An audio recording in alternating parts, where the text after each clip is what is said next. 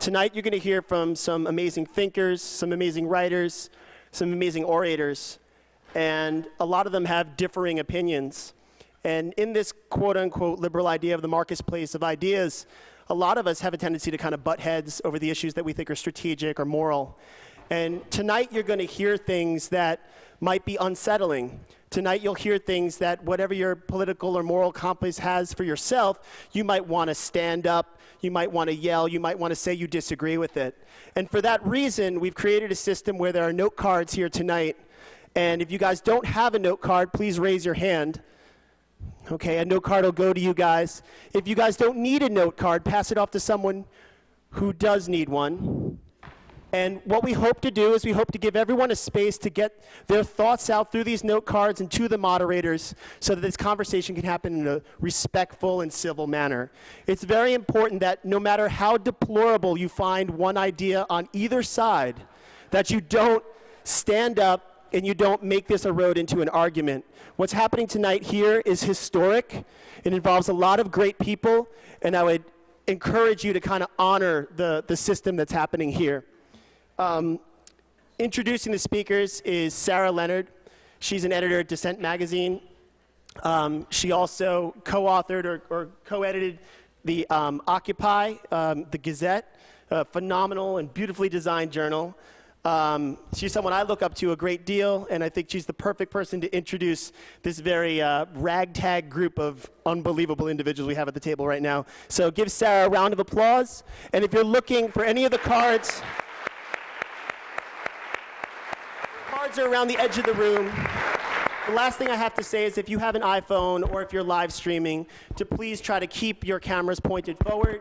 We want to respect the privacy and safety of the people that are in the room, and so we're asking people not to film people in the crowd, but film the people that are up front. Thank you so much, and let's hope tonight will be a great night.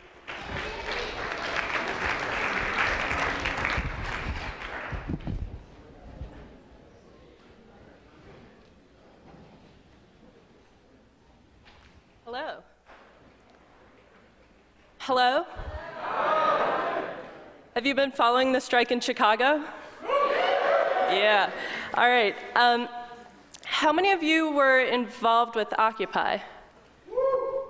All right. All right. I will proceed to preach to the choir. Okay, so I'm here to give just a quick introduction to the topic, which is over diversity of tactics and the Black Bloc. So I'm going to start, for those who don't have it, with a very brief history of the Black Bloc and go from there. This is a tactic that started in the 80s in Germany, particularly in response to violent police evictions of squatters, anti-nuclear activists, among others. It's persisted as an element in European social movements, anti-austerity movements throughout the Eurozone, and famously in America in the battle for Seattle in 1999 at the WTO protests. This is where famously Black Bloc smashed windows of international corporations, Starbucks, The Gap. Some of you may know the excellent song by Against Me. And most recently, Black Bloc tactics have been employed in Occupy. For those who don't know, this is your friendly black blocker. It involves dressing in black, covering your face, anonymity, and solidarity with an affinity group willing to engage in illegal actions. We're here because last winter, journalist Chris Hedges over there wrote, quote, "The Black Bloc anarchists who have been active on the streets in Oakland and other cities are the cancer of the Occupy movement," close quote. He accused them of knee-jerk antipathy to organization, hyper-masculinity, and of turning a protest whose success depended on its Gandhian principles of anti-violence into sort of a battle that most Americans cannot relate to. David Graeber, who some of you may know, an activist and anthropologist, author of Debt, all-around Occupy guy, countered that the Black Bloc is a tactic, not a group, and that Hedges put fellow activists in danger by singling them out to be excised from the movement. Susie Cagle, a journalist covering Oakland, noted that regardless of activist tactics, the media regularly failed to report police actions as violence. And there was little that activists could do about that. She also noted that black blocs in many instances helped the larger protest, for instance, by cutting through a fence to get people out of a kettle. And they both noted, along with CrimethInc, who's a co-sponsor of the event tonight, that the definition of violence depended on framing. The Egyptian protests that removed Mubarak were dubbed peaceful, but involved, of course, throwing rocks at police officers, setting police stations on fire. But these were dubbed peaceful protests. Additionally, of course, the first window to be broken in Occupy in New York was a cop putting someone's head through a window. So there's a lot of, the question of what defines violence is going to be discussed tonight. So our esteemed panelists are going to talk a little bit about what it means what defines violence within a social movement, what its place is. And so I'm going to raise one sort of last question of context rather than getting into what they are going to discuss. So we're having this discussion about tactics when Occupy is in fact no longer in the street. It may be again, but it's not now. And it's a little difficult to have a discussion of appropriate tactics without a sense of the context in which you're going to deploy them. Occupy has been ideologically diverse from the get-go. It admirably drew a cross-section of the country, and it, from the get-go, included anarchists, socialists, and sort of labor people used to a higher degree of sort of organization, and a lot of liberal students, working people who may not have a huge amount of experience on the left, but were very committed to the movement. And they're typically sort of disillusioned with Obama, unhappy with Wall Street. Many of these people who are sort of newcomers to left politics, in a sense, are, I think that sort of diversity within the movement makes this conversation extremely valuable. So when you think about tactics, when you make choices, what is at stake? What are the histories of these tactics? The debate over tactics has been a little bit muddled, I think, in part because with the diversity of people within the movement, I'm going to wrap up. You have a diversity of goals. And it's a little difficult to talk about what is the appropriate tactic without having a sense of what the appropriate goal is that you're working toward. And so I would say that now as we begin, discussing tactics between people with fairly different ideological orientations, probably, and what they want out of Occupy, it may, in fact, raise the question, and perhaps this will be brought up in the questions, if Occupy returns to the street, it's not clear to me how we'll continue this discussion here without the discussion that has long been avoided within Occupy, which is, what are we fighting for? What are the specific things that we want? And so I will leave you with that. I'm going to introduce our lovely moderator, and then I will leave you to the debate. Our moderator is Sujatha Fernandez of the CUNY Grad Center. She is an associate professor of sociology at Queens College and the Graduate Center, City University of New York. She's the author of several books on urban politics and culture. The latest is Close to the Edge: In Search of the Global Hip-Hop Generation, published by Verso. She has written about the Occupy movement and recent global uprisings for the New York Times and the Huffington Post. So give them a hand.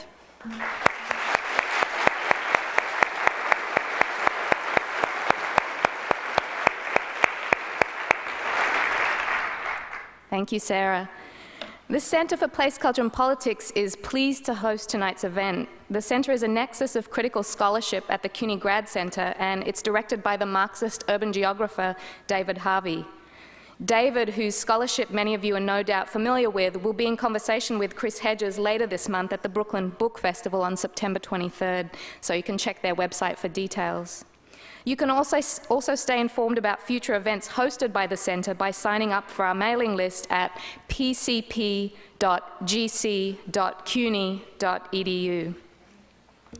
We'd like to start by saying thank you to CrimethInc Ex-Workers Collective, Aid and Abet, the Sparrow Project, Occupied Media, The Independent, PM Press, Blue Stockings Bookstore, and Team Colors Collective for sponsoring tonight's event. Many of those groups, including CrimethInc, Blue Stockings, and PM Press, are tabling tonight with books for sale, including titles by all of tonight's debate participants. I just want to make a note about the Q&A.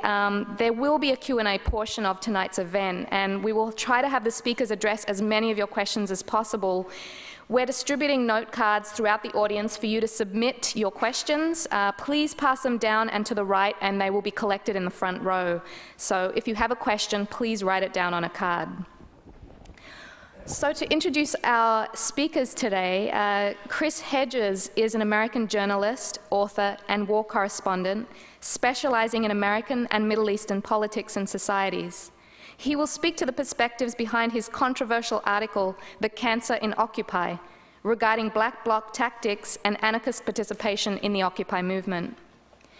B.Traven, our other speaker, will support the case for a diversity of tactics in the Occupy movement and in broader anti-capitalist struggles worldwide, illustrating an anarchist critique of the status quo and a vision of social transformation. CrimethInc has produced many books and articles, including The Illegitimacy of Violence, The Violence of Legitimacy, composed in part as a response to Hedges' The Cancer in Occupy. Please thank our speakers this evening.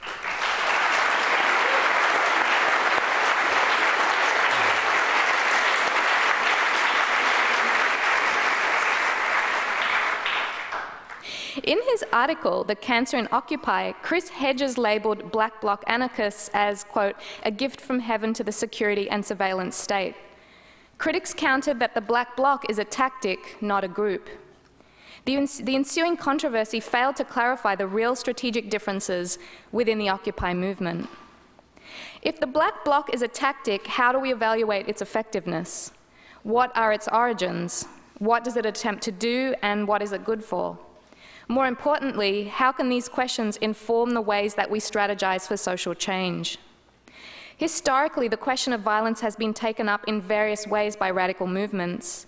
For example, in Latin America, many urban community-based organizations reflected a synthesis of diverse strategies that have been honed over several decades through the eras of armed guerrilla struggle, non-violent mass movements guided by liberation theology, and cultural resistance. In other cases, from the LA riots to the French and more recent UK riots, violence is the expression of anger and resistance.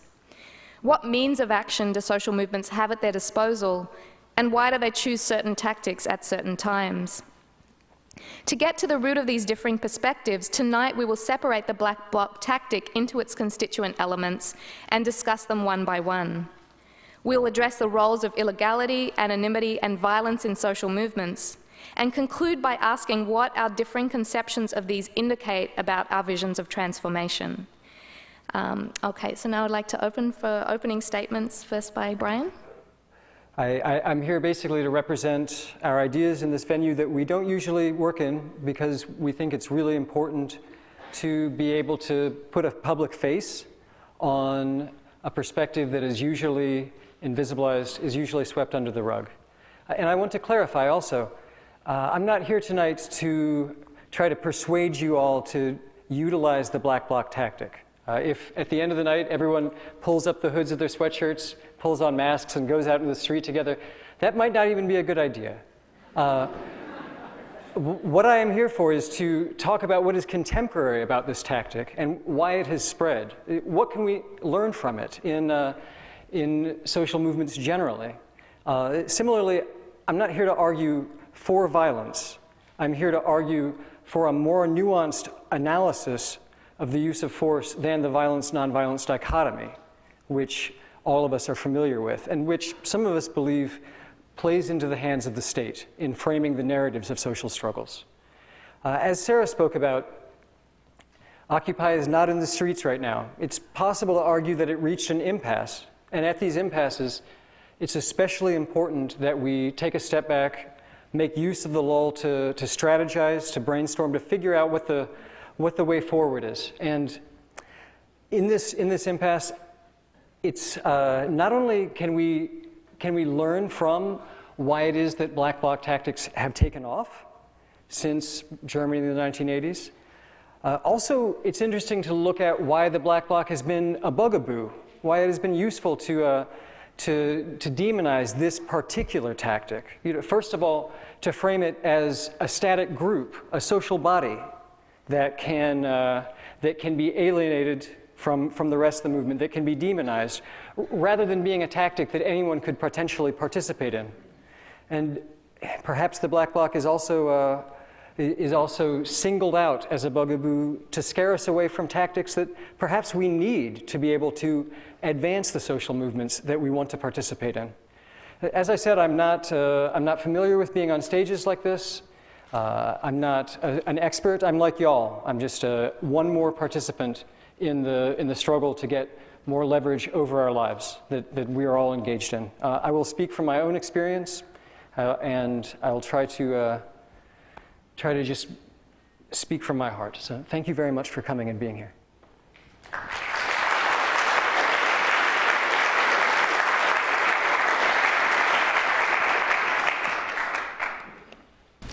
I certainly support diversity of tactics, and I would argue that the Black Bloc is an impediment to the capacity to have diverse tactics, because when you build a nonviolent protest, and the Black Bloc appears and turns that protest into one which violates those nonviolent principles, you make diversity of tactics impossible.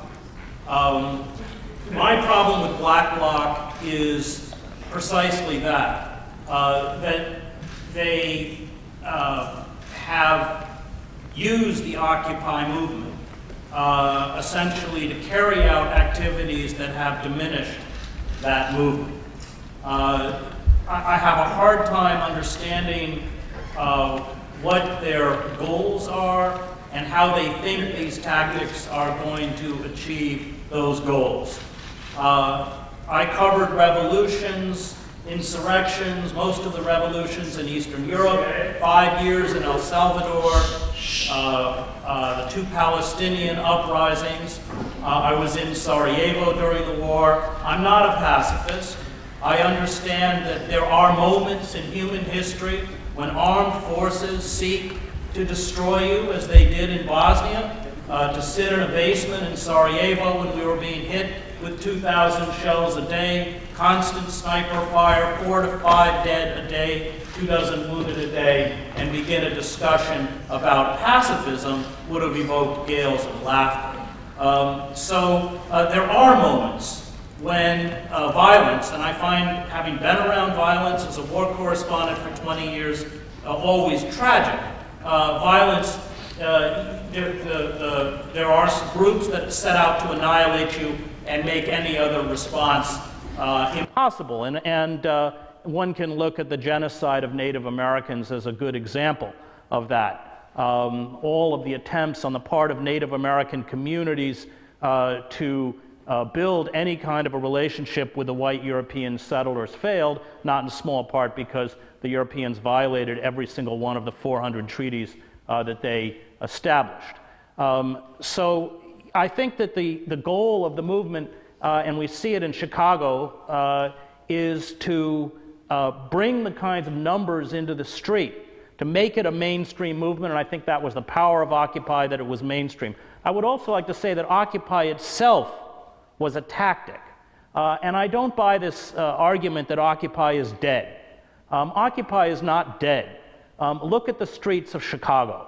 It may not be called Occupy, but if you've been following that strike, the most important strike in recent memory, in probably a few decades, when those teachers go into the police stations, when they're out on the street to use the bathrooms, the police will applaud. And that terrifies the corporate state, because in every revolution that I covered, when the pillars or the foot soldiers of control can no longer be counted upon to defend a corrupt, fragile, ruling elite, then that elite is in danger. And I think throughout human history we have seen, even in the Russian Revolution, that what tips the balance is the capacity to bring the mainstream out in the street, usually through nonviolence. The Russian Revolution was largely a nonviolent revolution. It was when the Petrograd riots took place. They sent the Cossacks in to quell the riots. They began to fraternize with the rioters, and the Tsar abdicated within a week. Thank you to you both. Is my microphone working? It's okay? I've turned it on. Yeah. Okay, thank you both for those opening statements. I just want to, before we begin, remind everybody how the format will work. It's going to be a fairly tight, moderated debate with the person who is asked the question will have 4 minutes to answer, the other person will have 4 minutes to answer, and then the first person will have another 2 minutes to respond. I'd also like to remind people, out of respect for the speakers and respect for their points of view, if you could please refrain from shouting out or making comments while people are talking. Okay, so the first question will be to Brian. Do illegal tactics have a place in social movements in the United States? Who do they alienate or exclude, and who do they empower? Well, the town that I come from, a small southern town that likes to think of itself as liberal, had an occupation as all the way through January, and we had an encampment. And when it finally came down, only then did we find out for sure that what we had been doing was illegal. We intercepted a memo from the town manager asking to begin enforcing the laws again. Not only had the encampment and the protests that we'd organized been illegal, but in fact assemblies of more than a dozen people had been illegal. So everything we'd done had been illegal. In effect, we had participated in a criminal conspiracy to violate the ordinances of our little town. Now, I think many of the participants who at the end felt entitled to participate in the actions that they had throughout those months, if they'd known that they were embarking on this criminal conspiracy, would have been intimidated, would have maybe decided not to. This is one of the results of conflating legitimacy with legality. At the end, at the end of the event, they were proud that it had happened. They were proud to have participated in it. Now, of course, instead of having an occupation, we could have mounted a legal campaign to try to change the laws. But such a campaign would have prioritized the agency of the middle-class people and the people who already knew how the system worked, the people that were best served already by the system. And it wouldn't have been a participatory movement. Our occupation in my small town was illegal and participatory for the same reasons. Now, to emphasize this, that we can't conflate legality with legitimacy, this is a reason why I don't think we should use the word criminal as a pejorative, especially when the criminalization of huge parts of our population is an essential part of the perpetuation of white supremacy. In the Cancer and Occupy article, Chris Hedges used the word criminal as a pejorative. When we do this, we legitimize a weapon that the state can use against all of us, including Hedges and myself, but especially against the most vulnerable and most disenfranchised populations. It's also legitimizing a weapon that can be used to intimidate even well-intentioned middle-class people out of starting the kinds of protests that we will have to participate in to shake things up. Now, I'm sure that Mr. Hedges appreciates and agrees with most of what I've said. But what I want to hammer home here is that legal and illegal is the wrong question. The question we have to ask about tactics is, do they give us power over our lives and the environments we live in? Do we not just appeal to the to the conscience of those who rule us, or to the general public as an abstraction seen through the corporate media, but do we actually get a sense of our own strength through the tactics as we use them? Hedges has said earlier that the most important thing is to get numbers in the street, and I want to critique this because I participated in 2003, on February 15th, I'm sure with many of you, in filling the streets in protests against the invasion of Iraq. It was, I think, the largest worldwide protest in history at that point. Between 6 million and 15 million participated, or 30 million at the high end. And that didn't do anything except maybe help create a context in which Obama could eventually get elected. But 6 million of us could certainly have made that war impossible if we had felt entitled to use our capabilities to do that. It might have been called violent if we had, but it certainly would have averted a much greater violence. The place that I'm getting at with this is that our occupations also, they last longer when we are not afraid of our own strength. They last longer and they're more effective All of our actions are more effective when we are not just appealing, not just making a supplication, but using our power together to the best of our ability. Thank you, Brian.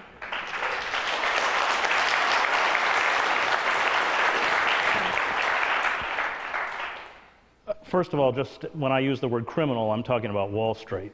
In terms of illegal tactics, just any act of civil disobedience is considered illegal, and if it isn't illegal, they'll make it illegal. This is why I sued Barack Obama and Leon Panetta over the National Defense Authorization Act.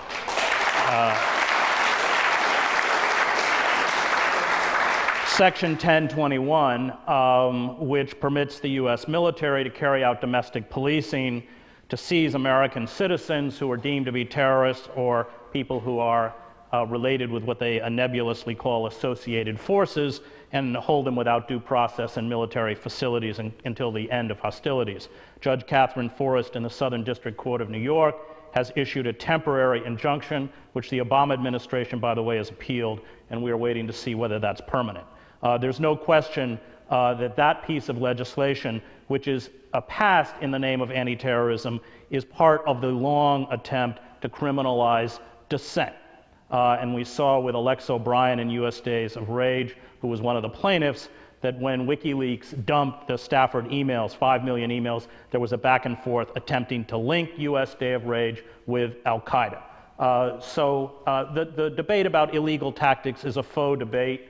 When I was arrested in front of Goldman Sachs, that was considered illegal. And I'm not a believer in appealing to the formal systems of power, which have betrayed us, so that basically all tactics that we use from now on will be deemed by the security and surveillance state illegal. The question is which tactics are effective and which are not. I think the power of the Occupy movement was that it was a mainstream movement. It articulated the concerns and the sense of the injustices and the grievances of the mainstream, and I think if you read the polling, it supports that, whether it's over our healthcare system, whether it's over the chronic, long-term underemployment and unemployment, whether it is the paralysis within the state itself to respond to what's happening to us.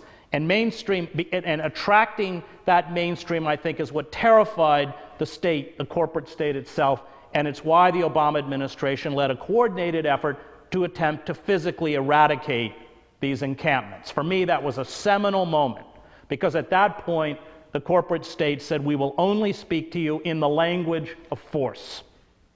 If they could respond rationally, and Krugman in column after column appeals for a rational response to the economic crisis, they would have, at the minimum, made a moratorium on foreclosures and bank repossessions. They would have forgiven student debt. They would have passed a jobs program, especially targeted at people under the age of 25, and they would have given us a rational healthcare system. But they did not do that. And it's always the ruling class that determines the parameters of revolt and rebellion. I would argue that's what's happening in the streets of Chicago is an integral part, an organic part of the Occupy movement, although they don't use the name Occupy.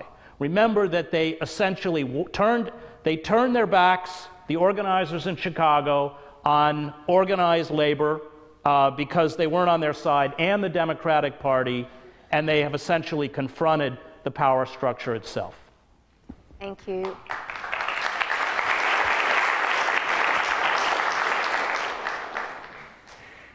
Well, it seems like Chris Hedges and I believe many of the same things. That's why it's interesting for us to be on the stage together.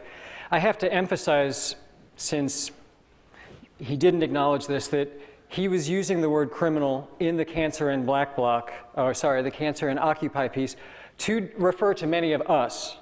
He was saying the word for what many people in this room have participated in as protesters is criminal.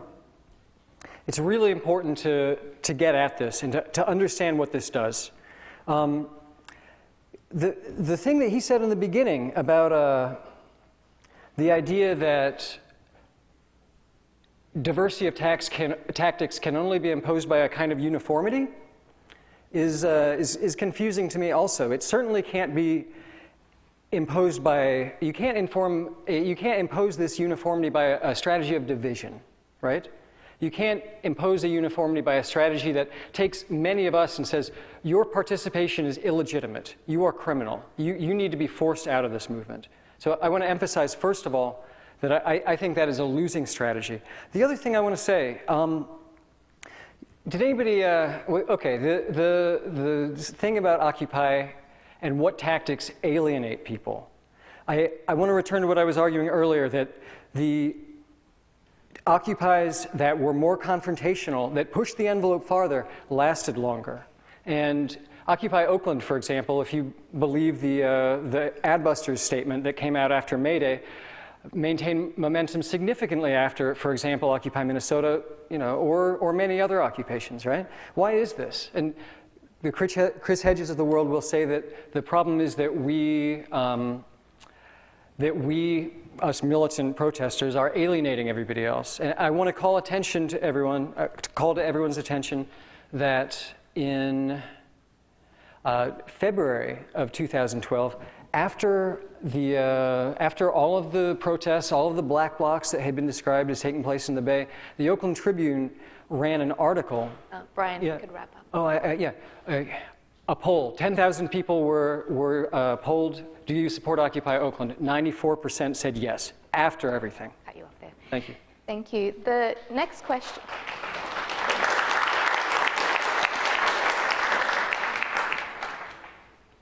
The next question is to Chris. One of the controversial aspects of the Black Bloc is that it enables people to act anonymously in a group.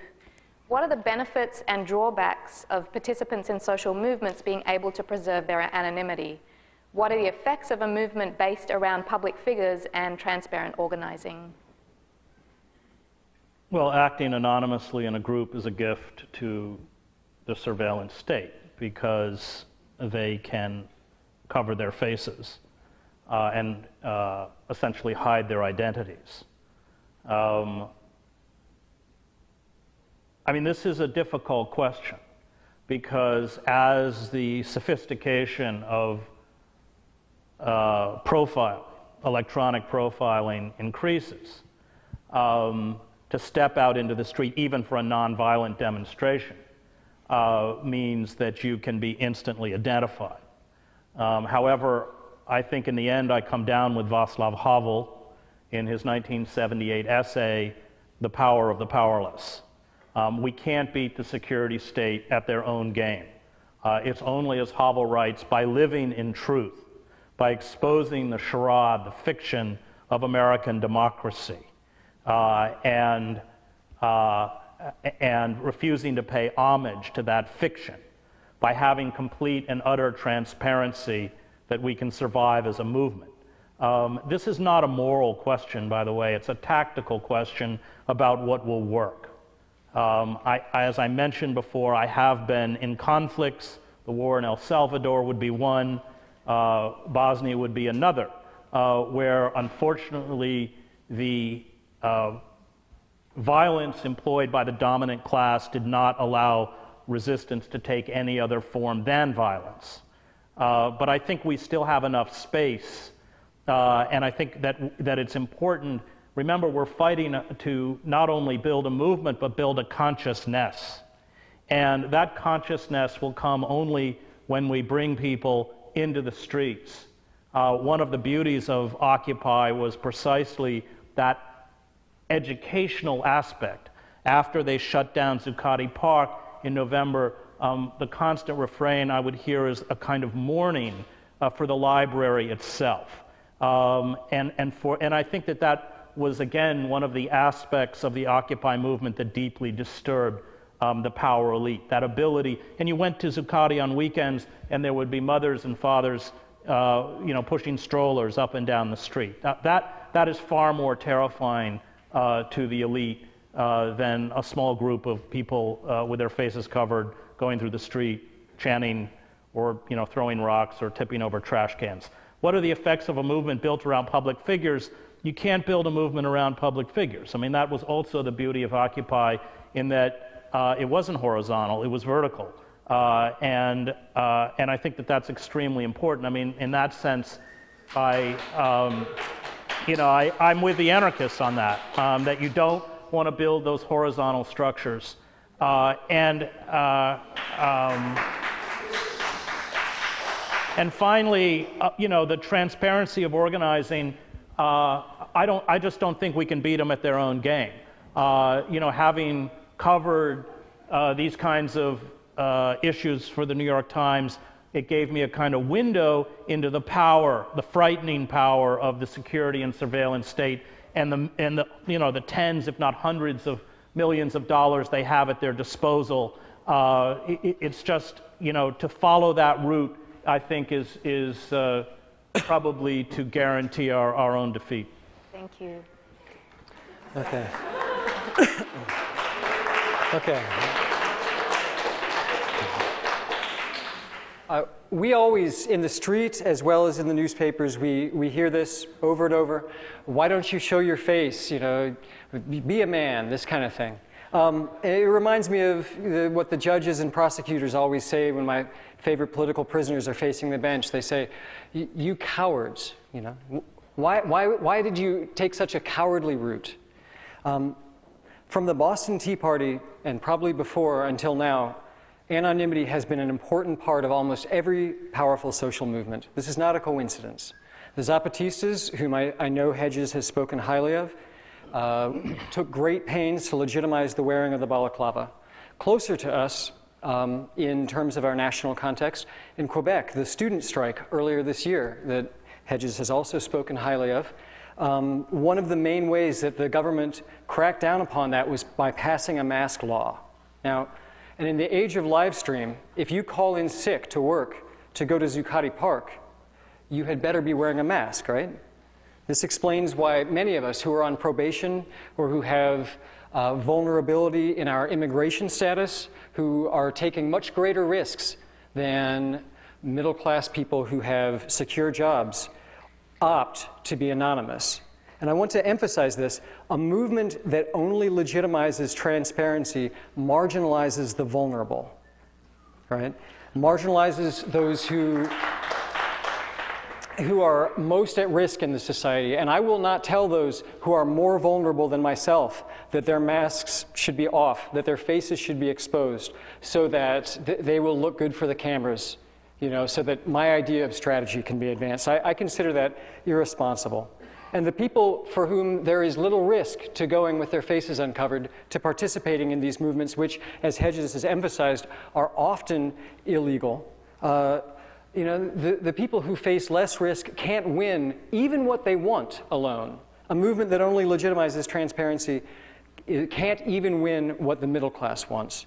And I want to say, this is no lunatic fringe we're talking about again. This is many of the people in this room and many people around the country. And the question always comes up, how will we be accountable to each other? We have to be accountable to each other. We're in this movement. We know each other. The people in black blocs who are taking special risks have to be accountable to each other, and also have to take very seriously the question of how others will feel about what they do. They're taking greater risks than anyone else. It's more important to them. Finally, about the question of agents provocateurs. I have known agent provocateurs personally. I have seen how they operate. It's not an abstract question for me. And I want to say the greatest risk and the greatest danger that they have posed to other people has not been when they were wearing masks. If anybody listened to Democracy Now! About the events in Austin recently, it's not when you're wearing a mask that you can do the most harm as an agent provocateur. The black bloc has come about in a time when there is this increased surveillance. And the main way that this surveillance state represses us is through isolation and neutralization. Isolating and neutralizing those who pose the most threat. Masking is a response to this. It's a strategic response. And I don't think that the arguments against it that are framed as strategic outweigh the benefits of a participatory movement. Finally, it may be, Mr. Hedges, that your face on the other side of the rifles of the police will persuade them not to shoot, but some of us, whether we mask or not, they don't hold back.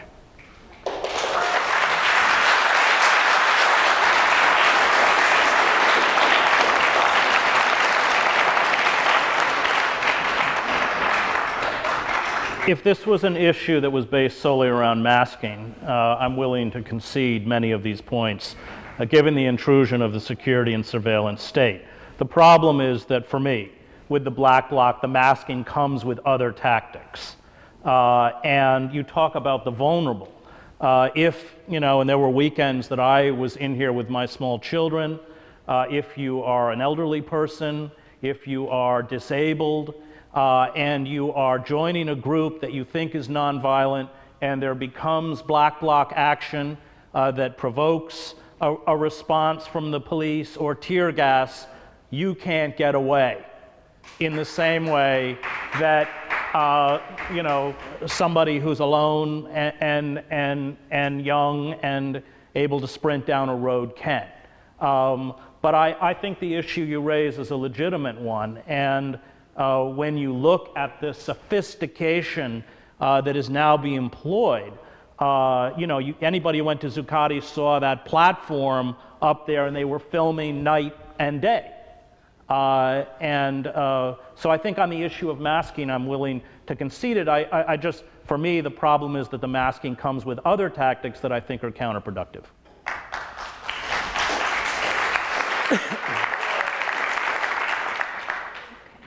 The next question is to Brian.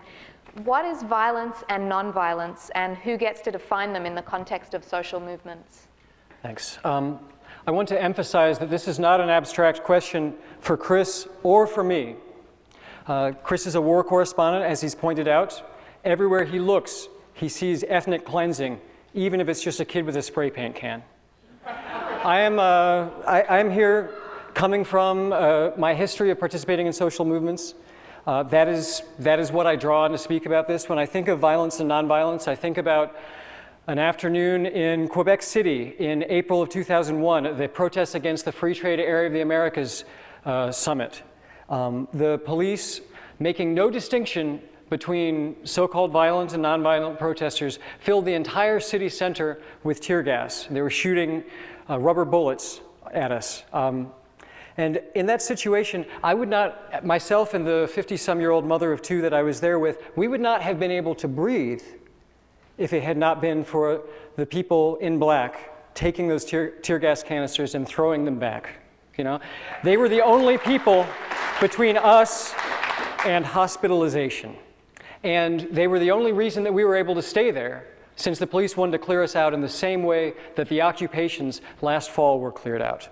Now, the next day, when the newspapers came out, the front page news read, "Violence erupted when black-clad protesters began hurling tear gas canisters at the police." And this shows to me how this discourse of violence works in our society. Violence is indistinguishable from code for illegitimate use of force. Now, that's why when the slumlords force your rent up, that's not violence, but when you resist an eviction, that's violence. That's why dumping carcinogens into a river is not violence, but sabotaging the factory that does this is violence. That's why putting 2.3 million people in prison in this country is not regarded as violent, but trying to de-arrest someone, trying to rescue them from the hands of the police is called violent. Defining as violent is a way to delegitimize people, to exclude them from the field of legitimate discourse, and to justify the use of force against them. It came up earlier tonight that in Egypt, Obama himself called this a nonviolent revolution when there was tremendous interchange of projectiles with the police, when they burned down, I'm told, 99 police stations and the headquarters of the ruling party. I want to say that was nonviolent, that was deemed nonviolent because they won. Because it was necessary after the fact, after they had won, to say that what they had done was legitimate. If we start out saying, we will be nonviolent, we're nonviolent, from the beginning, we cede that whole territory. We say, we will only do what is already recognized as legitimate in this society. And this equips people like UC Police Captain Margot Bennett in her quotation after a Berkeley conflict to say, those students were being violent. They refused to unlink their arms. Now, I always hear this critique. when I advance these points, I always hear the critique, but they want us to get violent because it's a battle they can win. I want to clarify this because it's imprecise. It's not that they want us to get violent. The best thing would be if we remained inactive or only involved in harmless pacifist action, staying inside the free speech zones and refusing to defend ourselves. That would be ideal.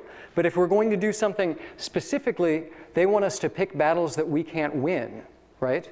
They want us to escalate into, for example, clandestine armed struggle, as Derek Jensen, who I believe is Chris Hedges' friend, endorses. Now, and I want to say clandestine insurgency is absolutely the wrong direction. We can't win that kind of struggle. What they fear most is us collectively employing a diversity of tactics and becoming collectively unrulable, becoming collectively impossible to control. And that looks, participating in that looks very different to all of us. Thank you. Thank you.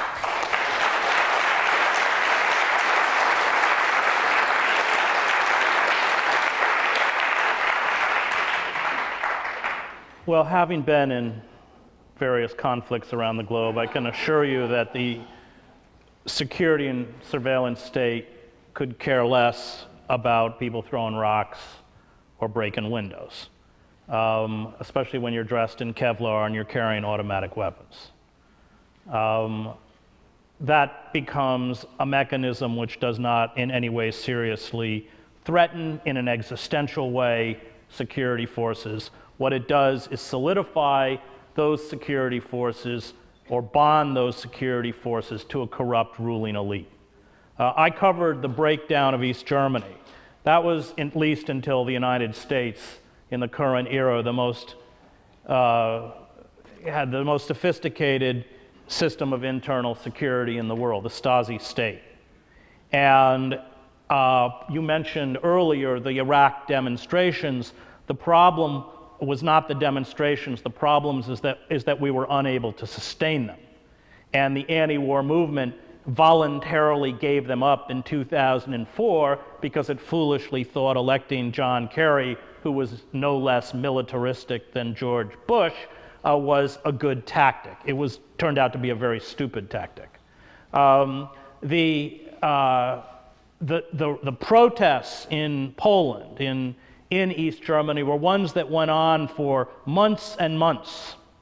And they originally in Leipzig, and I was there, were pulling just a handful, a few dozen people, maybe 100, 200 people, and then in September of 1989, suddenly 70,000 people were out into the streets. You never know what ignites a population. And that's one of the mysteries of uprisings. And Erich Honecker, the dictator of East Germany, sent down an elite paratroop division to fire on the crowd. And when they got there, they wouldn't do it. And Honecker lasted, after 19 years in power, another week. The same was true in Prague. It doesn't always work. There are times when mass movements, 1979 in El Salvador, which I also covered, when they brought huge numbers of labor union student people in the street, and the response of the Salvadoran security forces was to set up machine guns on the roofs of buildings and carry out a massacre, which triggered the insurrection. But we haven't yet seen that kind of violence. And I would remind you that in Egypt, they gunned down 800 people. And they also captured thousands of people and tortured them, disappeared them, tortured them to death. And anybody who has covered, as I have, the military complex understands the killing potential, which I see our mass media now celebrating with this book, No Easy Day. These, let's be clear, are death squads. 60,000 special forces operations. And when empires crumble, and they crumble from within, which is what's happening, the forces of control on the outer reaches of empire migrate back to the center. And having spent 2 decades on the outer reaches of empire, I know their capacity for violence and murder. We've already seen it in the drug war. A night raid in Oakland is no different from a night raid in Fallujah. Same outfits, same automatic weapons, command helicopters with searchlights. It's exactly the same. All of those forces are being brought back. And if you are to confront them through means other than nonviolence, then you're going to have to confront them at a level of violence that threatens them existentially.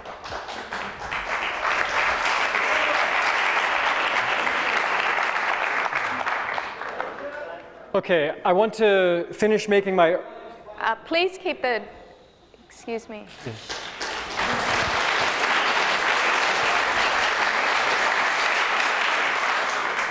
All right, I want to finish making my earlier point. Okay. Please allow our speaker to speak. Thank you. Thanks. We live in a time when people are getting increasingly desperate. And the question is not whether people are going to revolt. People are going to revolt. The question is, what happens when they revolt? People are going to do things that are, that today we see as illegitimate or as crazy. People are going to act out. That's the word for it. Now, when this happens, if there is no movement that they can participate in to act out against their conditions, they are going to act out in isolation. They are going to act out, they are going to join clandestine armed insurgencies, or they are going to be, they are going to throw their lives away in a way that is antisocial and unproductive.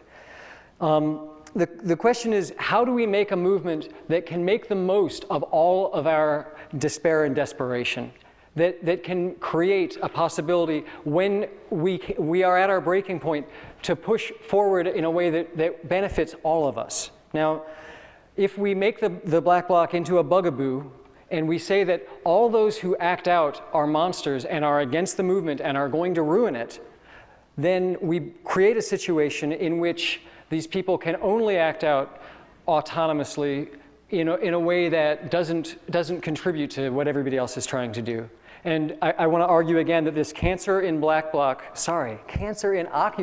thank you, cancer in Occupy line is doomed to separate the movement into those who are not able or willing to push it far enough for there to be social change, and those who will be isolated, like the Weather Underground, unable to bring about the change that they need. Do I have one more second? And the last thing I want to say is about these tactics, like rock throwing in Egypt. It's entirely hypothetical whether Mubarak could have been toppled without all of the struggle that people engaged in. As for the tactics that people engage in the United States, somebody is going to bring up window smashing sooner or later, so I might as well be the one to do it. We have to understand these in context. In Oakland, perhaps the reason that people have engaged in property destruction now is that when Oscar Grant was murdered a few years ago there, the police officer who shot him execution style in the back of the head did not even receive charges until there were riots in downtown Oakland. These tactics are seen as being essential ways for people to defend themselves even in the existing situation, and not only to transform the world into the place that we want to be. Thanks.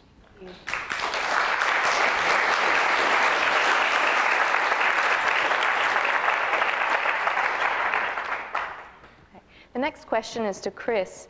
Violence is sometimes associated with hypermasculinity and machismo. How would you respond to these claims? Is non-violence any less hypermasculine, and why or why not? Well, violence, let's talk about violence in terms of war. Violence is a hypermasculine endeavor because it is about crushing capacity for empathy, compassion, nurturing.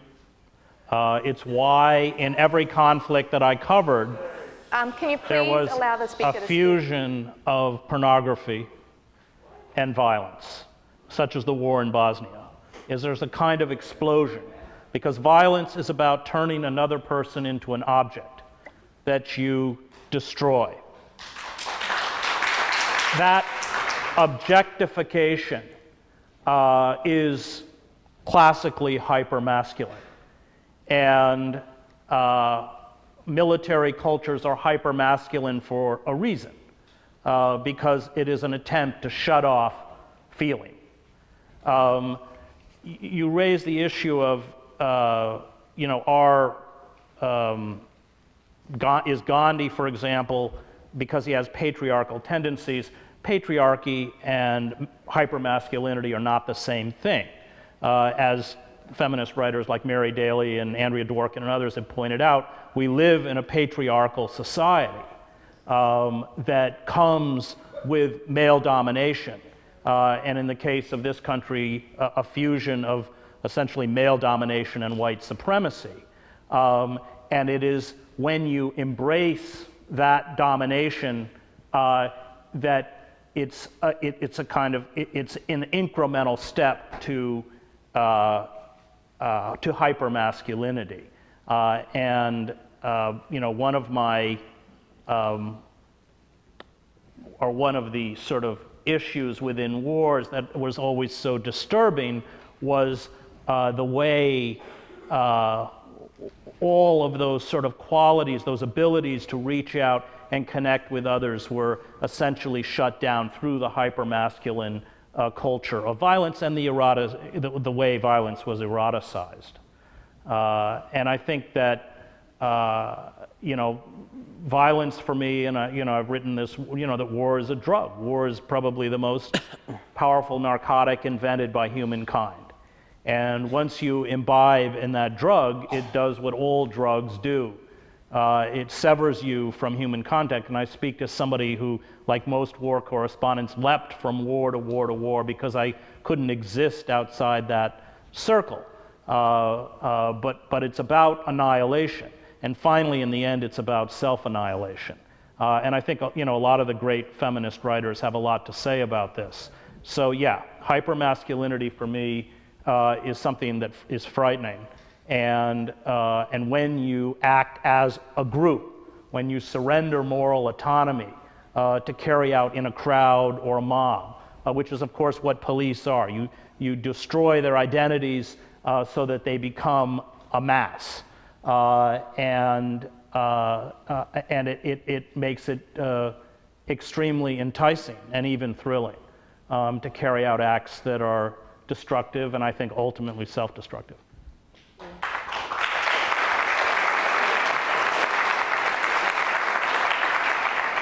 So, is the black bloc as a tactic hyper-masculine?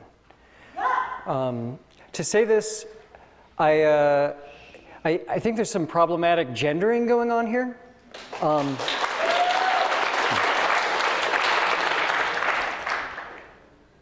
As far as whether the anarchist spaces that I've been in that have produced black blocs have been male-dominated, often they have been. Not as male-dominated as many of the Occupy organizing spaces that I've been in, to speak honestly.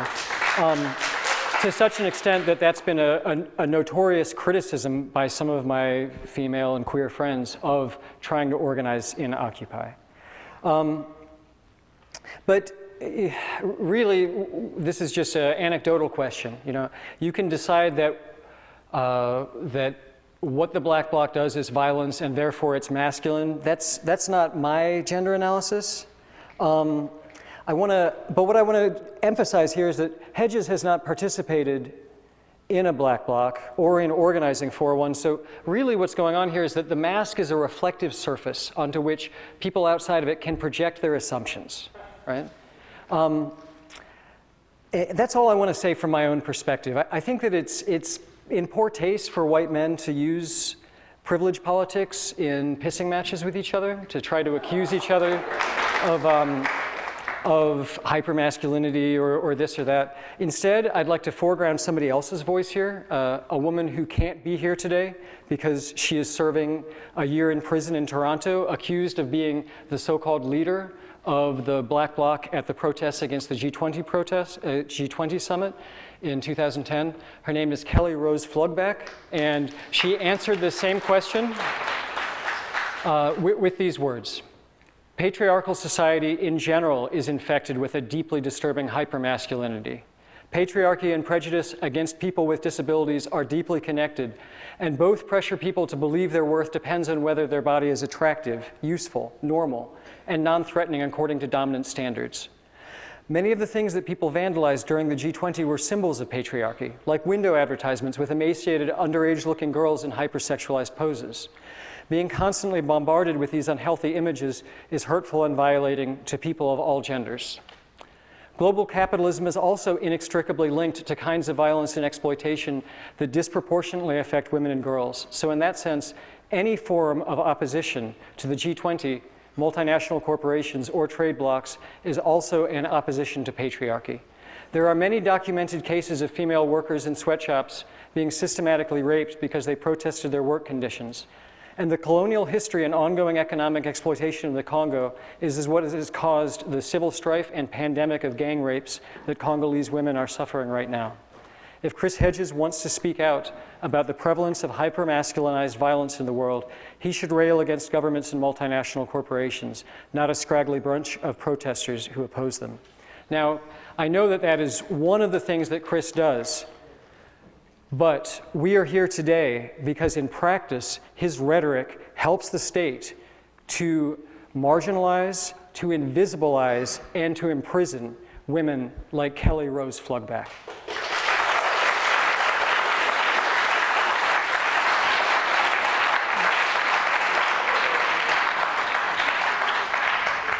Well, I can assure you the state doesn't give a damn about what I write.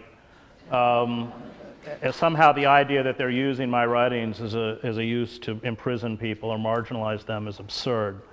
I'm as locked out of the mainstream as the black bloc. You know, I'm hardly a figure that the establishment uses to credentialize themselves. You know, on the issue of violence, on the issue of diversity of tactics, if the black bloc want to carry out an action, I actually think they have every right to do it. I'm not going to join them, but I'm also not going to inform on them. My problem is that they make it impossible for those of us who want to build a nonviolent movement to carry out our action.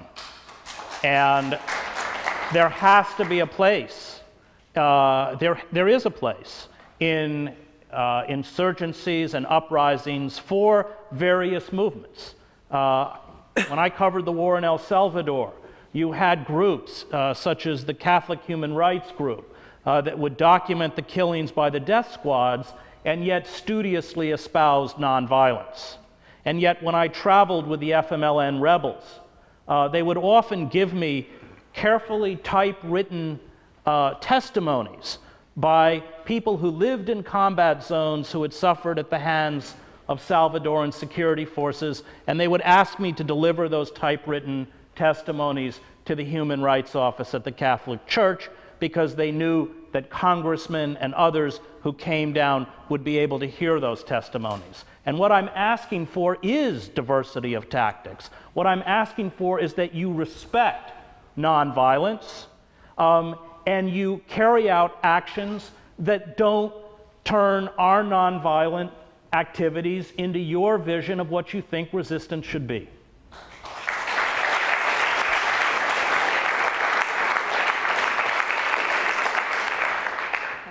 We have one last question before moving on to the audience questions. This question is to Brian.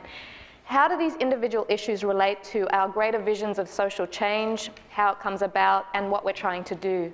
How can our tactics distinguish and free us from the institutions we oppose? And how can our tactics embody the world we hope to create? All right. Thank you very much.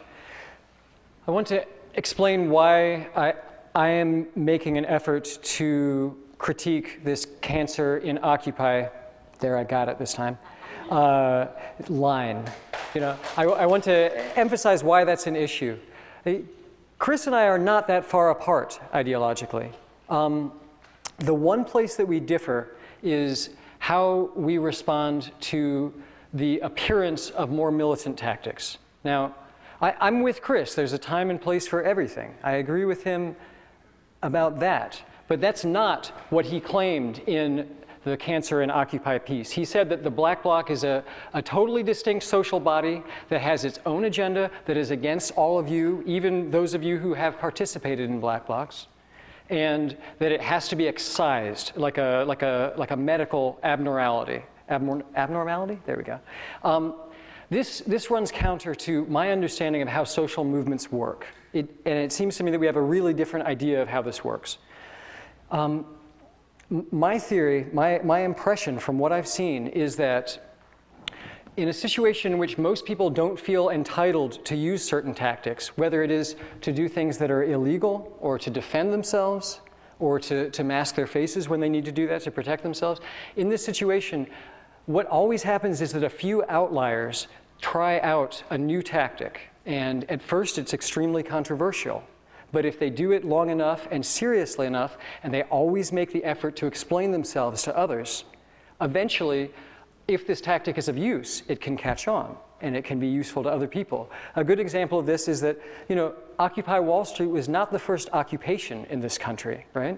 If you go back to 2009, there was an occupation in the New School that at the time was controversial, did not take off, was regarded perhaps by many as antisocial or confusing, and that sparked occupations on the West Coast.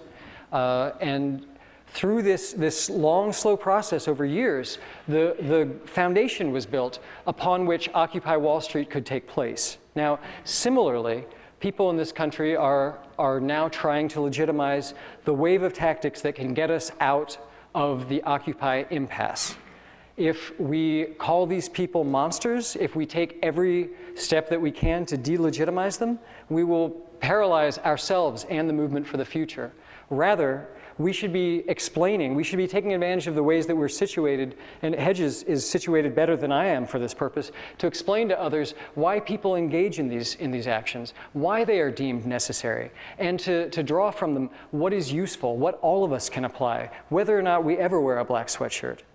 This is the business that we have to be humbly setting about, because as Chris said, violence isn't glorious, but I also want to emphasize everything that is called violence is not bad, in fact. A lot of it is things that if we can do them, we will be able to break the deadlock of oppression that holds us where we are.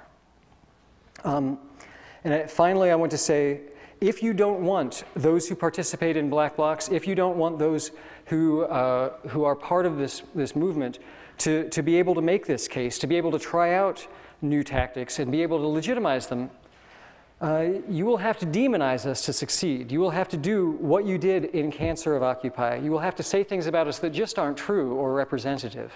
You will have to make us into monsters. And in fact, there's too many of us in this movement for this to happen without this dialogue, whether you want it or not. It's going to happen.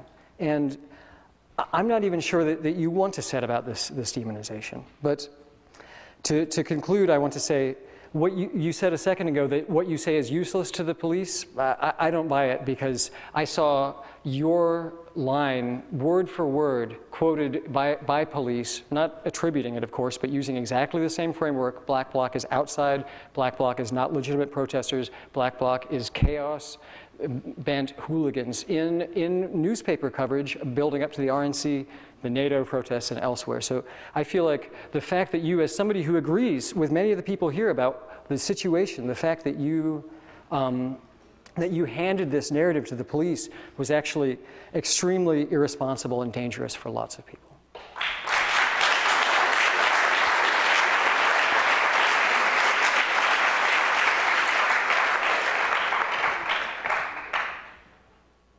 Well, the reason I sued Obama over the NDAA is because I knew the first group they were going to go after was the Black Bloc. And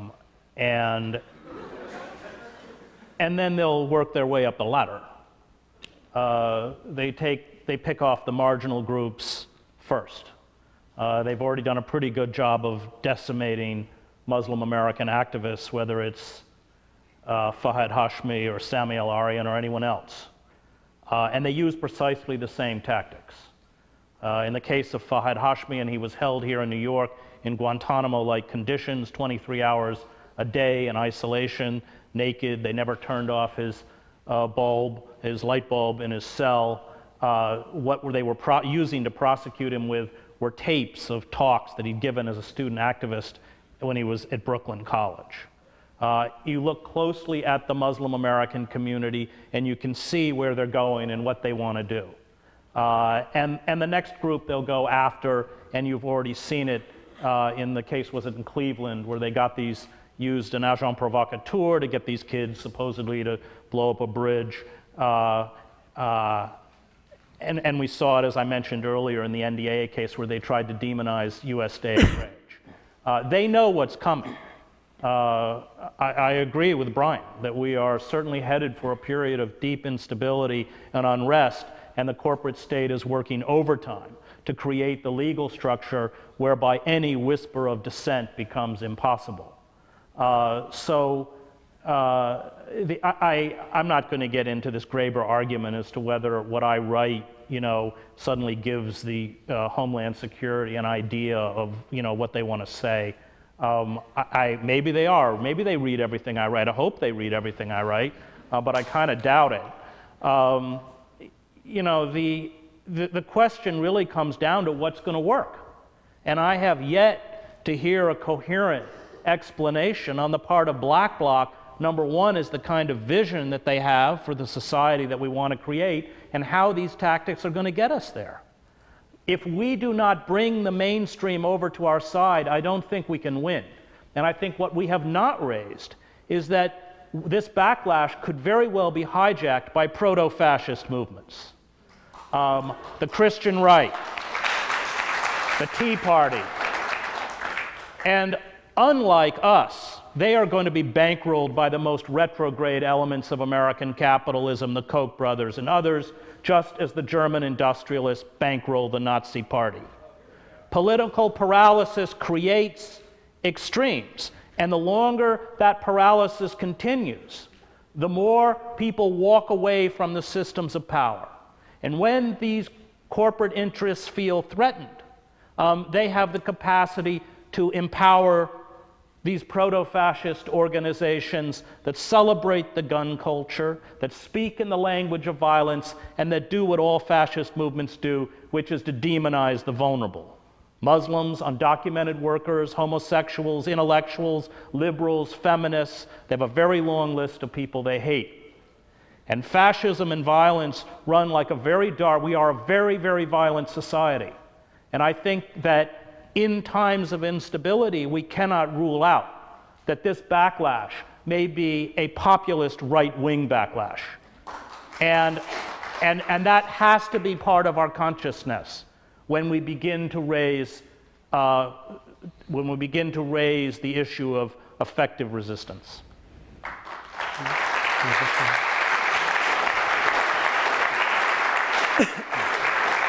Okay, great. Thank you very much, Chris. It seems to me that it isn't just bullets or tear gas canisters with which the government represses us.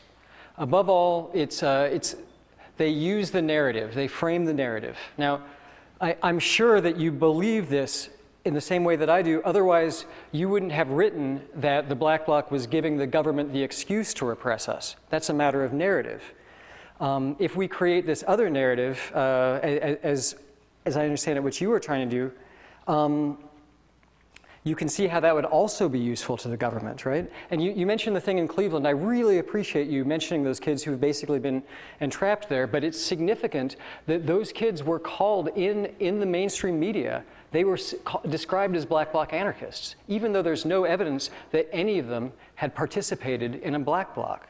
And that's because the narrative that came out of Cancer of Occupy and out of all of this invective was that whoever it is that is scary is the Black Bloc. Bomb makers are the Black Bloc. And this is very useful to the government because, well, what would it have taken for us to say in those occupations? Maybe feeling entitled to wear masks, maybe feeling entitled to resist, maybe feeling entitled not to be afraid of standing up for ourselves. And the narrative that they're going for, their operation is to create an environment in which whenever average Americans, whoever that is, see people who are doing the things that it would take to maintain space, they will say, oh, those must be bombers, they must be terrorists, they must be like those people in Cleveland. Do y'all understand what I'm saying? And this is absolutely what they're trying to do. So as for what our vision of change is, like I've said it throughout, using the same examples that I think Hedges endorses, our task is to expand the range of what people feel entitled to do. Do this humbly, do this persistently, and not glorify anything, but just go about the business of trying to do this. We're going to be demonized, even by people that should be our allies as we do this. We're going to face all sorts of name-calling and invective, but just to continue doing it courageously, unstoppably. Thanks.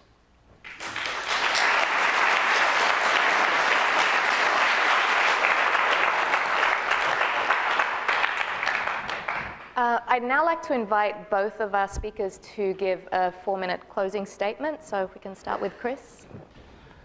Yeah, I mean, traditional anarchism I'm deeply sympathetic with. I come out of the Christian anarchist movement, Dorothy Day, where you have a constant alienation from power.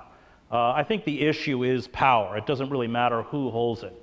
When Karl Popper writes the Open Society and Its Enemies, he says that the question of how we get good people to rule is the wrong question.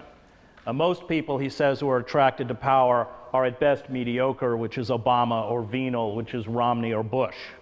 The question is, how do you get those in power to be frightened of you? And you do that by building movements. The anti-organizational element of the black bloc, which is not something, by the way, that the great anarchist thinkers of the late 19th century and the early 20th century embraced, whether that was Bakunin or Kropotkin, Emma Goldman, Berkman. They all believed in the primacy of astute and intelligent organization and effective tactics. All of the correctives to American democracy came through movements, popular movements, that never achieved formal positions of power. Whether that was the Liberty Party that fought slavery, the suffragists who fought for women's rights, the labor movement, and finally the civil rights movement. And you could argue that until he was assassinated in April of 1968, the most powerful political figure in the United States was Martin Luther King. Because when he went to Memphis, 50,000 people went with him. And we have no hope left unless we rebuild those movements that were systematically destroyed. I spend a lot of time in Death of the Liberal Class talking about it, starting in World War I, in the name of anti-communism, and what Dwight MacDonald calls our psychosis of permanent war. And when the Soviet Union went down, the most vile elements of the power elite needed something to take its place, and it became terrorism. War, as Randolph Bourne writes, is the health of a state, the ability to accrue themselves all sorts of power. And we are reaching a crisis moment as we decline, both as an empire, and we watch the collapse of globalization and the rise of frightening reconfiguration of the ecosystem for which we depend for existence. And if we don't rebuild those popular movements, we will have nothing left by which we will protect both ourselves and finally the next generation from the devastation that's being visited upon us by our corporate overlords. The great novel I've come to believe of the American experience is Moby Dick. These figures are all Ahabs. When 40% of the Arctic sea ice melts, all they talk about is exploiting the last vestiges of oil, mineral, gas, and fish stocks. It is collective suicide. As Ahab says in the book, my methods and my means are sane, my object is mad. And we have very, very little time left. And so the tactics we employ have to be smart, because the forces arrayed against us are working overtime to crush us.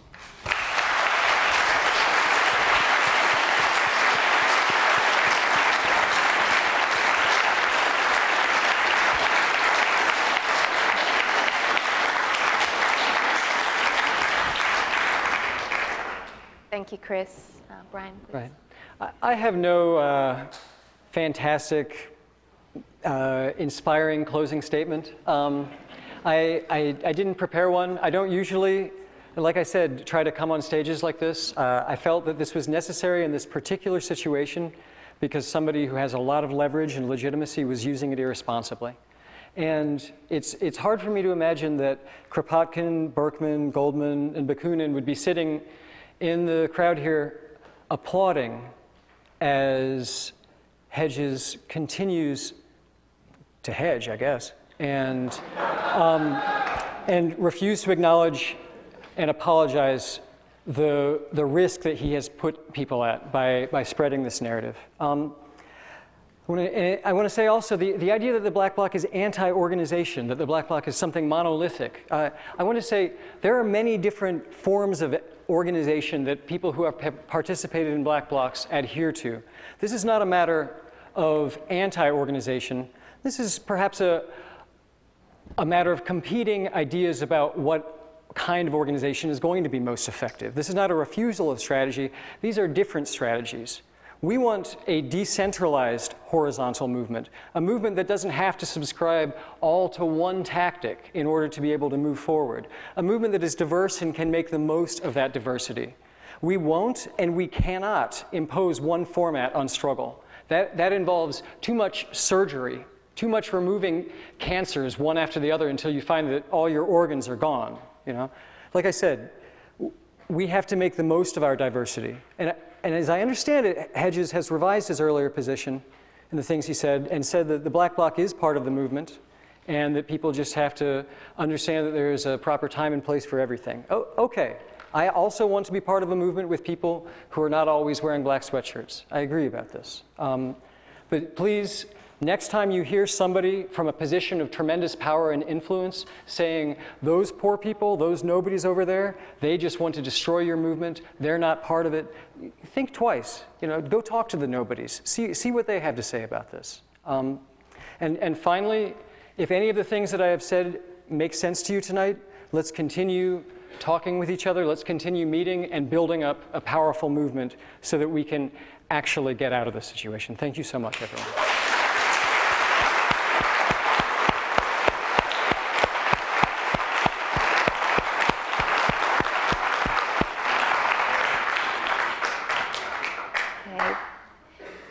We're now going to move on to the question and answer portion. I have a lot of questions here, and I'm hoping we can get through as many as possible. So if I can ask the speakers to try and limit the responses to about 1 minute, if possible, to try and get through as many questions as possible.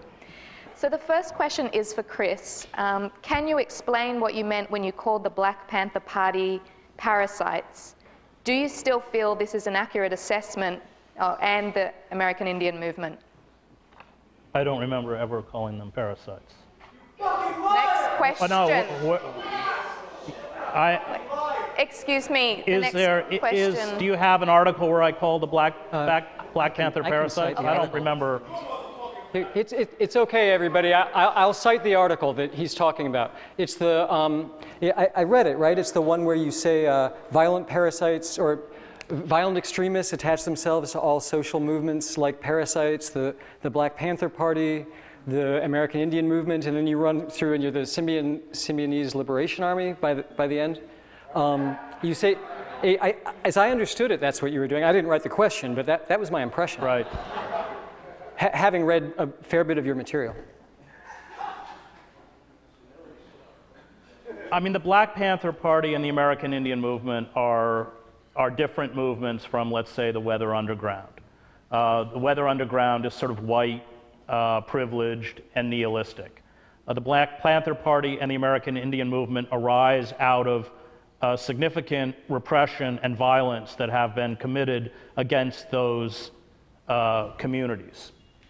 And yet, I would argue that in the case of both AIM and the Black Panther, it gave to the state a kind of mechanism by which they could discredit the broader anti-war and civil rights movements. And that was, of course, always the tension between Martin Luther King and the Black Power movement. King, at the end, by 1968, became a very lonely figure, booed in Watts, there were huge defections from Stokely Carmichael and others, even within his own movement.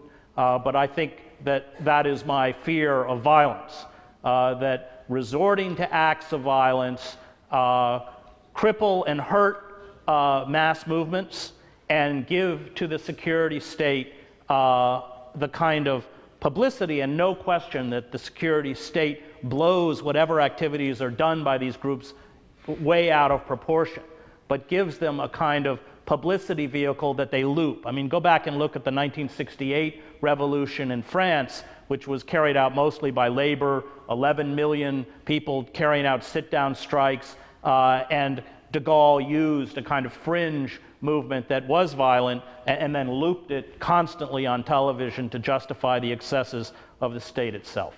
Thank you.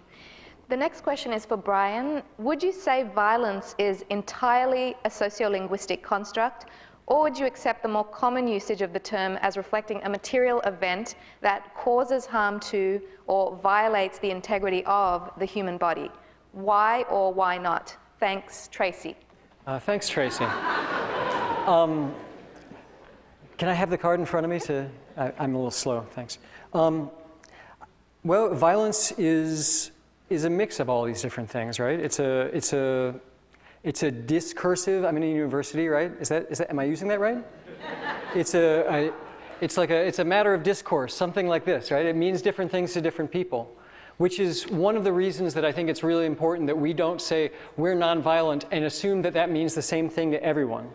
That especially if you want to identify as being nonviolent, if you think that's important, you have to be able to clarify exactly what that is, and also protect people who don't use that language from the kind of delegitimization that the legitimization of nonviolence equips others to carry out against them. Does that make sense? You all follow me? Okay, thanks. Thank you. Yeah. The next question is for Chris. Can there be a coexistence of black bloc and nonviolent tactics? If yes, in what form and what situation? I think there has to be a respect for diversity of tactics, and the black bloc has to respect the tactics of nonviolent movements. I don't support the vision of the black bloc or their tactics. And yet at the same time, I'm certainly not going to do anything to impede having them carry out those tactics. And that's what I'm asking for, that they respect those divisions. And if they respect those divisions and they call a black bloc action, I won't attend, but I'm certainly not going to help the authorities do anything to crush them.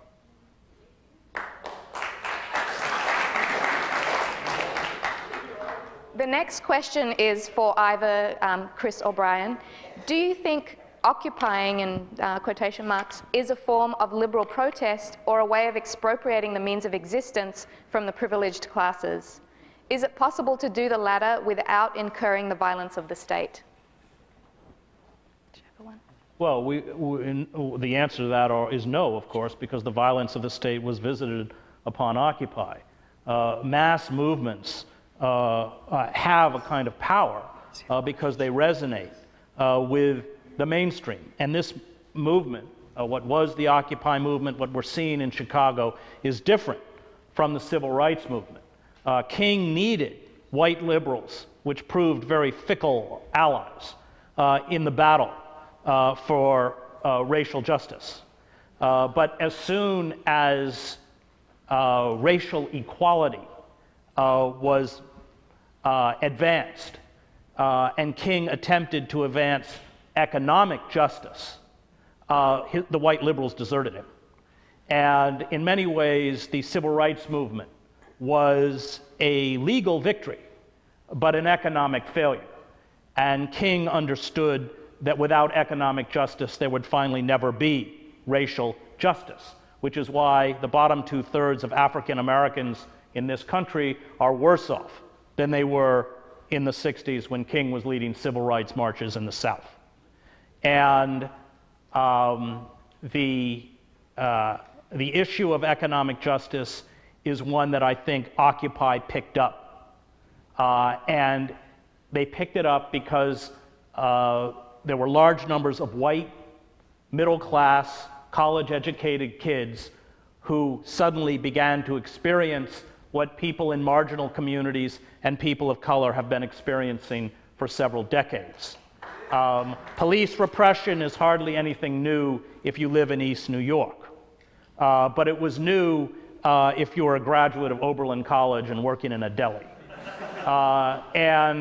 My assaults against the liberal class are precisely that they retreated into a kind of boutique activism of multiculturalism, identity politics, inclusiveness, and forgot the primacy of justice for the working class and the poor.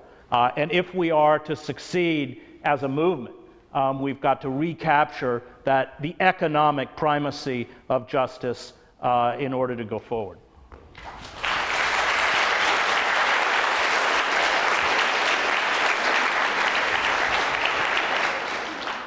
I'll just say something really quick about this.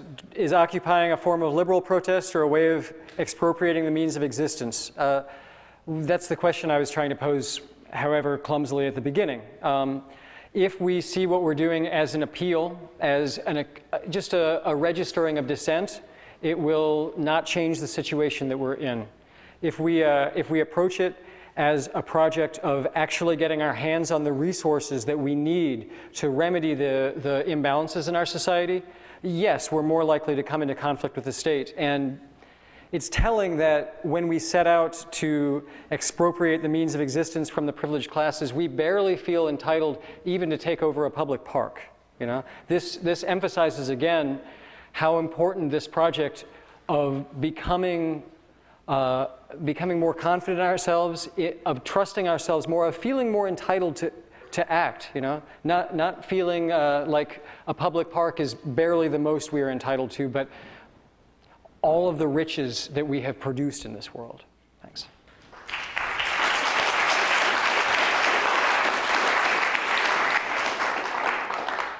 The next question is for Chris.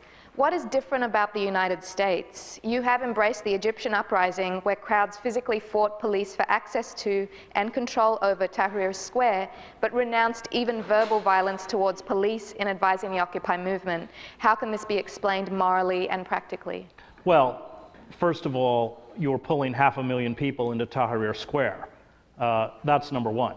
And number two, the most crucial moment in the Egyptian uprising was when the army commanders realized that they could not call upon their soldiers to fire upon the crowd. And if you remember, there were pictures of occupiers in Tahrir Square climbing up on the tanks of the soldiers, what I think goes right back to proving my point. For me, the most effective strategy is not to confront the pillars of power, but to draw them towards us by fragmenting them. And that's why even verbal abuse to the police is a mistake. The police are working class. They come from working class communities. They work at these financial centers earning $37 an hour as rent-a-cops. They watch these guys walk by in their $8,000 suits and they might as well be a piece of the furniture. And the effectiveness...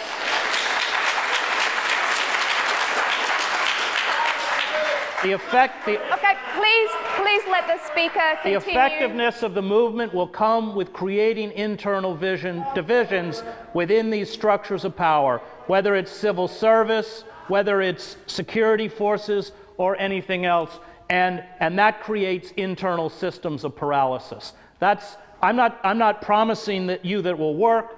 I certainly am not in any way defending, in many cases, what the police do. I'm just talking about a tactic that I have seen work in Eastern Europe and that is potentially effective and I think worth pursuing.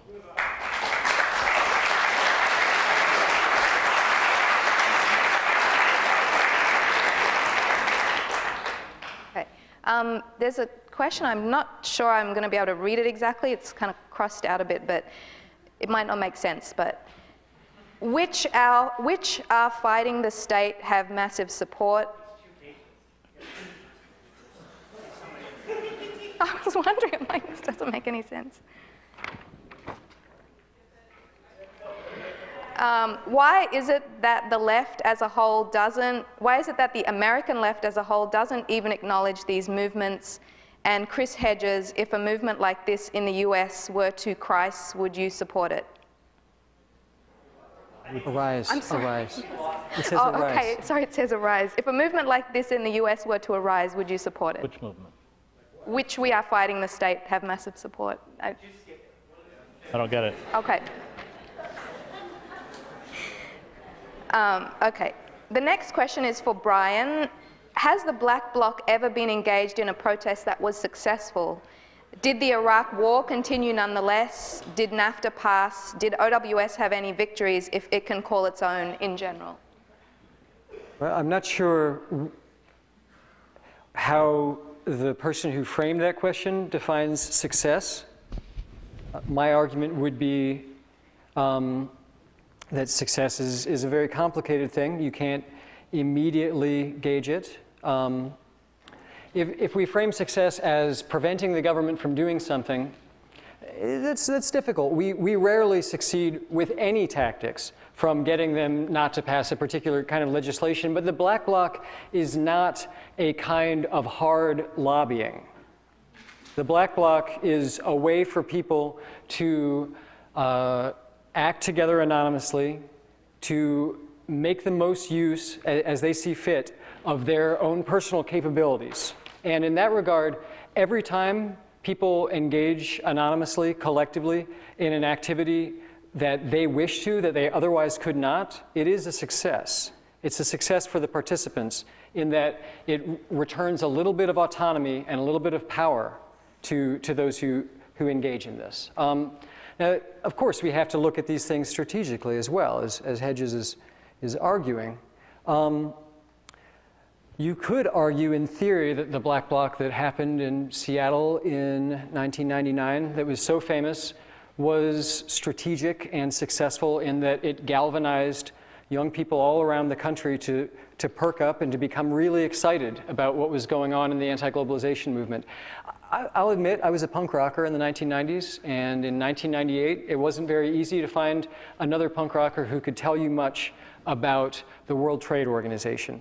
By 2000, just about every punk rocker that I met could give you a long rundown on the IMF and World Bank and how they were implicated in oppressive policies throughout the global South. And this is because when you don't know what to do, when you can't imagine yourself taking any action, it's hard to become invested in the issue. It's hard to become invested in anything. You know, this is why strategies that begin from education often have limits. But when you feel there is something you can do, however small, often you come to be really, really focused on the issues and to learn about your agency and what you are capable of doing.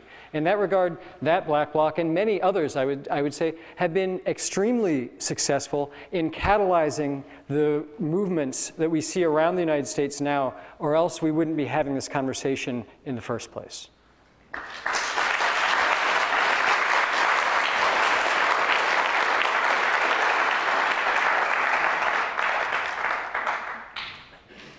The next question is for Chris.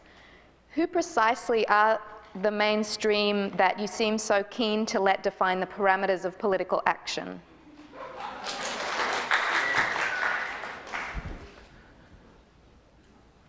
If you are going to draw the mainstream into your movement, which I think was the power of Occupy, then you've got to work within those limits.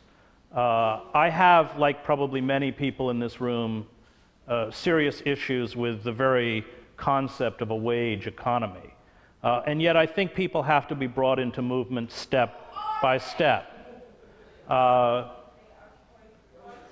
There was tremendous sympathy throughout the country for the Occupy encampments, and in particular Occupy Wall Street, and you saw it, especially after the police that first week carried out the pepper spraying of the 3 women who were kettled behind the netting. There was a kind of revulsion at what was happening. Occupy created a discourse that had been absent within the mainstream, and the mainstream responded. And and they saw that the Occupy movement articulated what they were undergoing and what they were enduring and the kinds of questions that were not being addressed and asked by our class of pundits and our political leaders. And I think, again, going back to something I've said repeatedly throughout this discourse, the power that we have is going to be in our ability to bring the kinds of numbers into the streets that were brought into Tahrir Square, that were brought into Alexanderplatz in East Berlin with the fall of the communist government, that were brought into Wenceslas Square in the Velvet Revolution, which I also covered. If we can't bring those numbers in, then I don't think we have much chance of succeeding as a movement. Thank you. Okay, the next question, excuse me. The next question,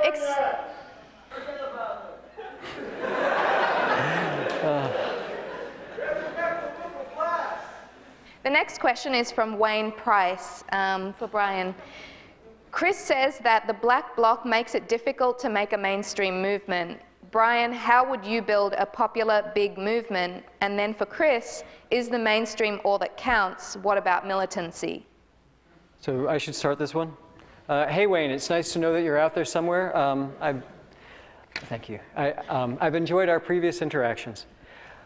I guess in terms of how to build a popular big movement, this is a challenging question today, and a question that we could get into really deep. You know, it used to be that you could just build a workers' movement. Nowadays, we pass from job to job so fast that it's really hard to hold on to any kind of situation from which we can organize with others like us. It's not surprising that the major anti-capitalist or potentially anti-capitalist movement that took off in the last couple of years was situated outside the workplace in public squares where the disenfranchised are, you know? Or where people who have enough time between their 10 different Craigslist jobs can show up to participate. Building a movement when we are atomized like this by capitalism is a real challenge. The main thing that I would say is that it's a process of building bridges and connections between people in different situations. People who are marginalized in different ways. And that's why, in addition to participating in militant forms of struggle, I think it's very important to always set about the process of explaining ourselves and connecting with others. To try to say why it is that I, as a marginally employed, you know, late 30s anarchist, am involved in the things that I am. And this is the closest I can give you, Mr. Price, I fear. Is make the effort to connect with other people who are vulnerable or targeted in the same or different ways by capitalism, figure out what we can do together, and move forward. What's the last question? This here for you, mainstream, all that important. Well, the state did not look at the Occupy endeavor as a mainstream movement. They looked at it as a militant movement. Of course, those of us, and not only was it militant, let's be clear, it was revolutionary. Because it did, as Crane Brinton writes in his study of revolutions, Anatomy of a Revolution, it did finally what all revolutions do. It demanded of the state terms that the state can never fulfill because it would mean its own dissolution. It asked, you know, remember they kept saying on a sort of, you know, what are your demands, what are your demands, what are your demands? Well, the demand was really clear. We want to reverse the corporate coup d'etat that we've undergone. But that's not a demand that the power elite can hear, because what we're asking is that they go out of existence. And that's why I think what we have unleashed is a movement. And remember, revolutionary movements take a long time to build. The Stamp Act or the Stamp Rebellion in 1765 was the precursor to the revolution in 1776. The uprisings in Russia in 1905 was the precursor to 1917. That's what we've begun. But it will change, it will mutate, It needs to be deeply self-critical and smart. If you look at the history of the civil rights movement, like any movement, it's never a straight line. There were terrible failures in Albany, Mississippi, and other places, reverses, but it was the capacity within the civil rights movement or within Solidarity. Go back and look at the 10 years of Solidarity before it achieved power, to understand what worked, what didn't work, what was a dead end, and what wasn't. And I think that we live in a period where by the language that we use to describe both our reality and our political system no longer work. And in some ways, one of the first things we're doing is begin to look for a new language by which to describe what's happening to us.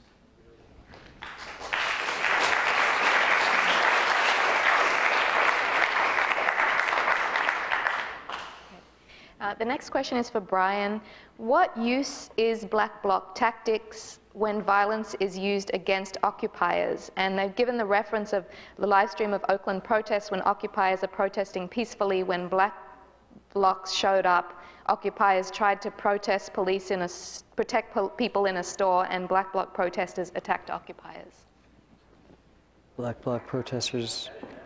Okay, well, I wasn't there, so I can't speak to this in particular. It's worth saying that I am not saying that every time someone breaks a window or attacks someone else that it is a good thing. Just to clarify, the heart of my point is that the criteria according to which we critique militant action have to be more precise than these people are outsiders, these people are monsters. Sure, there are plenty of cases in which people do things that are unstrategic or even downright bad, but it just obscures the question, makes it more difficult to discuss this if every time a criticism of a specific event is advanced, it's part of a general delegitimizing of the target of that criticism. That's the best I can do, not having noticed this event, not having been there. All right, thank you. Other question? Okay. Maybe we can do a little closing if you want to close it now. Okay. The next question is for Chris. Do you support turning in black bloc members to the police? What levels of violence are you willing to use against those who do not fit your definition of peaceful? No, I'm not going to turn people into the police. And what was the second question? Look, I'm opposed to violence. And I really don't buy this argument about, who gets to define violence. I'll tell you who gets to define violence. The victims get to define violence. My closest friend in high school was gay, and he was an evangelical. And his father berated him as a faggot, and the church told him he was filled with Satan and unclean, and he committed suicide. As far as I know, he was never physically touched, and yet I think his father and his church committed an act of murder. Violence comes in many, many forms. It's not physical, it can be verbal. There are many ways to destroy human beings. We have armies of psychologists in Guantanamo who know without touching you how to reduce you to a fetal position and a quivering mass. And so this sort of gradations of violence, what is violence? Violence, it's those who suffer from violence, those who are victims of violence. They are the only people, in my mind, who have a legitimate right to tell us what violence is.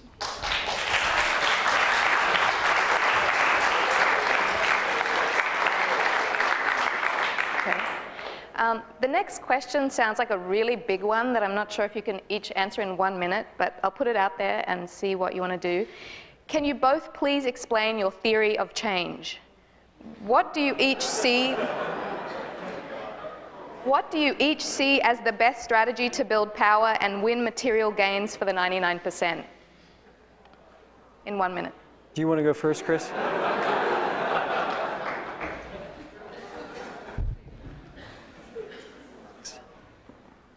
Well, whatever we do, change is coming. It's coming with the implosion of our imperium, and it's coming with the rapid degradation of the ecosystem itself. And there's nothing we can do to stop it. It's how will we cope with this change? Will we respond rationally? Will we learn to speak to the world with a new humility and recreate structures within our own communities for sustainability? Or will we continue to live in illusion? The response to the climate crisis is a perfect example. We have half of the country that denies that climate change exists, and the other half arguing that we can adapt. Both are forms of magical thinking. The fact is we can no longer afford not only the levels of consumption, but the empire itself. And it's all folding in on itself. And the physical signs are around us. The collapsing infrastructure, the chronic and long-term unemployment, the fact that 46 million Americans live in poverty and tens of millions live in a category called near poverty, the closure of libraries, of schools, of firehouses, it's all there. And in a way, it's a matter of awakening ourselves to our new reality and responding to it. And if we do not, if we continue to live in a state of illusion, then as that edifice collapses, we will respond like people who have been betrayed but do not understand the centers of betrayal or the reasons of betrayal. And when I spoke about proto-fascist movements, I think become susceptible to movements which will embrace violence, but will at their core be not only anti-democratic, but target all of the vulnerable forces within the society, whether it's African Americans or gays or those of us who embrace a kind of equality and inclusiveness. Thank you. So I'll have Brian sort of answer as his closing statement. Yeah, we have to wrap up and get out of here. I am looking forward to years of organizing and acting, probably with many of y'all. My theory of change is just keep at it, basically, right? The thing that I want, if you take one thing away from tonight, the argument that I'm making is that when we evaluate tactics, strategies, actions, the question we should ask is, do they create a more horizontal distribution of power or not? Right? Do they equip us for self-determination or not? I don't know if we can save the world. I don't know what's possible. We can't know what the future holds, but we can invest ourselves in acting according to our consciences now, no matter what people call us when we do, in such a way that others will feel entitled to do the same. All right, thank you. Thank you very much.